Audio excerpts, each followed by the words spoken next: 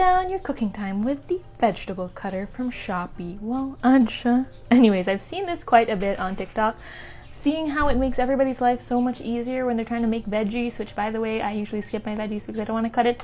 But anyways, finally found it on Shopee and I decided to try it. There's a definite learning curve to this. I had to break it first before I figured out I had to do it once and then twice to really get it right.